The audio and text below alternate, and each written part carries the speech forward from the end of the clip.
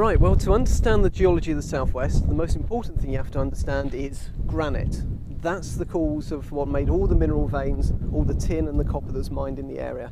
So first of all, we need to start with the granite. When the granite formed, it could only rise up to within 6 miles of the surface. And this can be proven by what's happening in the Himalayas today. The interesting thing is, if we had 6 miles on top of the granite here, then we get a mountain chain that ran down the entire southwest, across Dartmoor and all the way out to the Odyssey that would actually have been higher than the Himalayas are today. First of all, we've mentioned that you need granite to create all these mineral veins, but to make granite, what you need is a mountain chain. This particular type of granite that you see here only forms in the core of a mountain.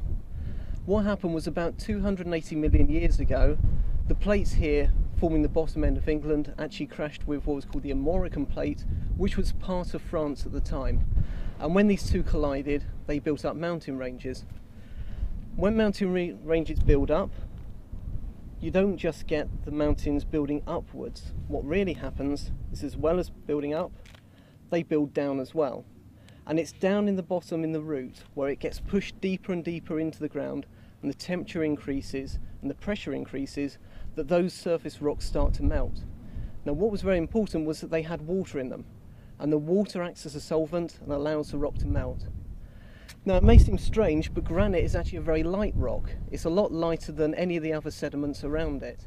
So what happens is, it starts to rise to the surface, and as it goes, blocks break off and fall to the bottom of the mix, and starts to rise until it gets to a certain point. As the pressure drops, what happens is the water stops acting as a solvent and the granite suddenly sets. But what's important is the point where it happens. Granite sets at 6 miles underground. So it means that here in the southwest, we actually had a mountain chain which was higher than the Himalayas. And that ran all the way from Dartmoor in the far east, right the way down past the Isles of Scilly. The final stage happened about 20 million years ago. And what happened was the Alps formed, and our section of the plate in the southwest, under the pressure, was bowed downwards, and that's because we still had the root of the mountains attached.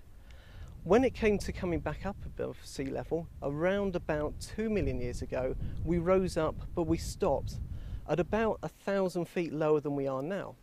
And this can actually be seen because it left Dartmoor and Bodmin Moor just above sea level, and Bodmin Moor would have actually been a series of islands just like the Isles of Scilly are today, and all around was sea.